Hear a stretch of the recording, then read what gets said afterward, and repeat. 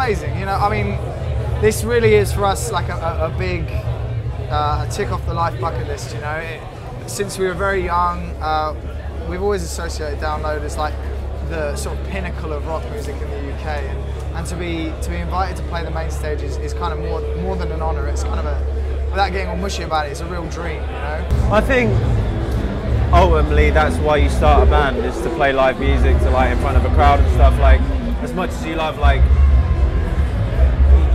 you want to write songs, you want to be like a musician, but you write songs to play them in front of people. So it's all about, it's not about selling albums, it's not about signing to a major record label, it's about playing shows like this.